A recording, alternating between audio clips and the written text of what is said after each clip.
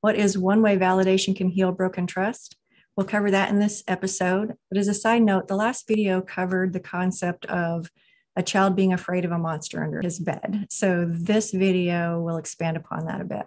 We'll see you there. In the monster under the bed scenario, agreement doesn't solve the problem either. Yeah, right? What if you freaked out? Just, yeah, oh my God, yeah. Buddy, As a kid, you run out of the room, that. set the house on fire, hoping to kill the monster. Wow, that's very funny.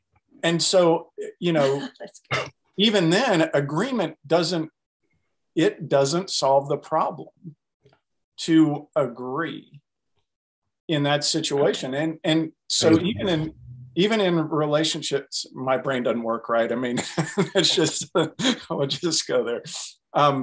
But if every time your spouse brought you something and you just agreed and just went all in with everything they said, that may not be validating either. That may make this situation worse, because what you're saying then is, I don't know how to deal with it in a way that supports you. It could potentially make things worse, especially in the scenario with your son.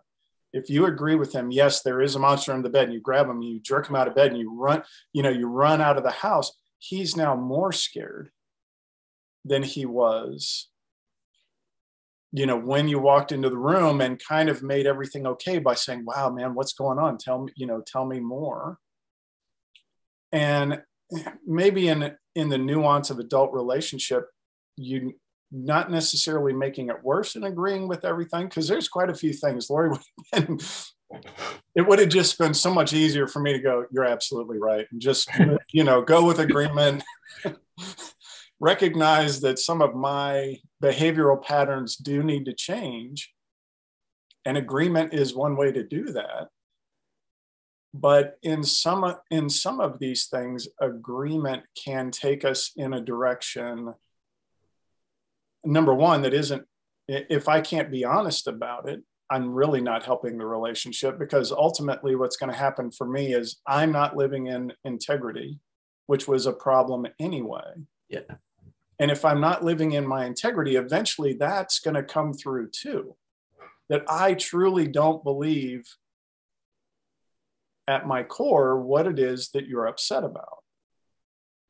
And that's where that whole agreement idea breaks down, is it doesn't necessarily work, but validation can always work, because what I'm agreeing to is, for you, your pain is real. Yeah. And Matt and I care about it. Yeah, I think that's such an important element of the math of this. You can trust me to value, whether you're hurt or not, and to participate effectively in helping the hurt go away, rather than doing things that exacerbate it. Even if I'm claiming innocence, or, we get so defensive because we don't try to hurt people, instead of considering that the math result of what we're doing hurts, regardless of our intentions sometimes. And then we get stuck in this agreement conflict pattern. I'd like to just follow up one more thing with that, because I think it's such an important idea for people to consider in their home lives if their patterns look like yours and mine. What my wife learned after 12-ish years with me, 9 years married, was the following. She had, a dozen years of data, and it on the other side of the equal sign was the following conclusion. When I come to Matt and I tell him that something's wrong, he's great when he agrees with me, when he understands it, when it makes sense to him. But 100% of the time that he doesn't agree, that it somehow doesn't make sense to him, Matt implies that I'm wrong, that I'm weak or crazy, that even if I'm hurt, he's justified and correct in doing things the way that he does. And so 100% of the time, over 12 years, if Matt doesn't agree that I should think or feel the things that I think and feel, he chooses himself over me. And that is 100% accurate in the context of my marriage. And I would have told her she was full of it if she'd said something like that to me, to be fair, when we were married, but it's so true. And I just think it's so important for people to consider what that says and what that means, and how a healthy person with strong personal values and healthy personal boundaries will choose to leave a relationship instead of voluntarily subjecting themselves to someone who, when crap's hitting the fan and it feels bad, they'll always choose themselves over you. It makes sense for a healthy person to like go and not subject themselves to that absence of love, compassion, support, respect, all of these things. When people feel unsafe, whether it's in this really acute, immediate danger way, or in this, I don't trust that this person or this relationship is healthy. I don't trust that it's going to last. I don't trust that it's good for me. If I voluntarily subject myself to this for the next year, the next 5 years, the next 10 years, I'm only going to hurt worse. Matt's only going to keep doing this over and over again. And the pain will increase in severity each time, over and over. You talked about this notion of like, men are like waffles, women are like spaghetti. And I think it's a wonderful metaphor. I don't think that it's universally true, but I think in a math way, it's like statistically true most of the time, certainly, and in male-female relationships. And I think it's a really critical idea, this notion of past events being connected to current events. And I don't necessarily think one is identical to the other. I think they're both data points that tell the same story.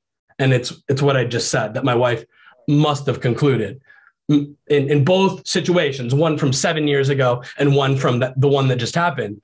She may conclude my husband, when he doesn't agree with me or doesn't think I should think and feel what I do, will always choose himself over me.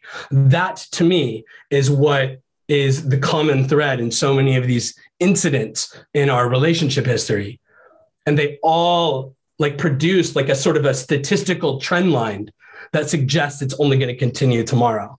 And so my work is about changing our habits so that the statistical trend line like suggests that we're getting better, stronger, moving toward each other, safer.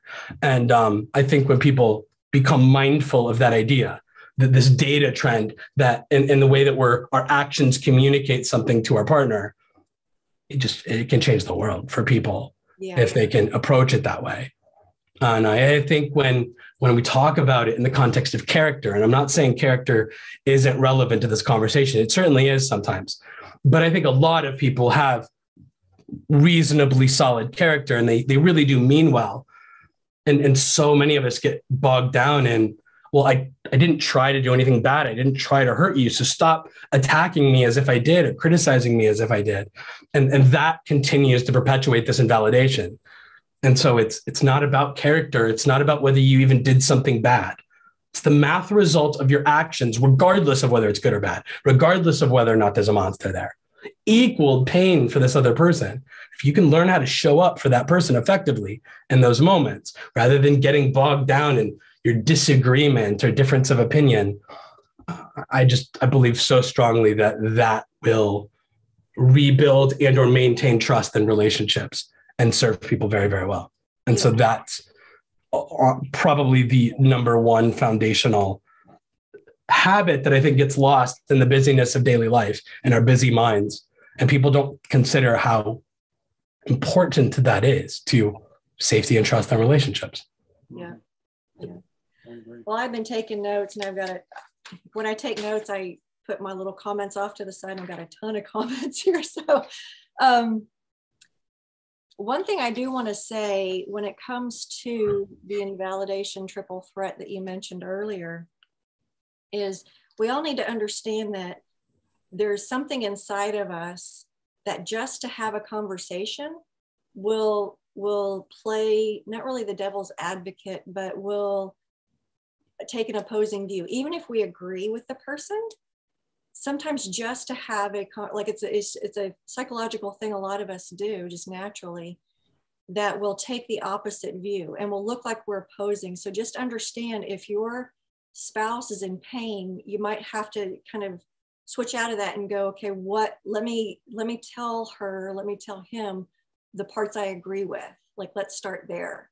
And then entering into a place of caring for her.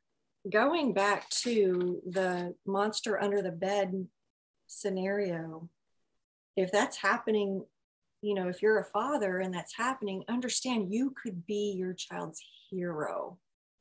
You could be the hero. I remember hearing a story of one father getting a monster spray, you know, and spraying under the bed. But even if you're, ooh, I'm going to be brave and I'm going to look under there, you know, and look under, no monsters, you know, no monsters. So it's safe. You could be that child's hero. And that's something we say to the guys, you know, the first 2-on-2 conversation we have once we start getting into, you know, weekly 2-on-2s. The first thing we say during that initial conversation is, you know, one of you guys is going to be the hero here, you know, and he needs to understand he could totally be the hero by validating her and sitting in the ick.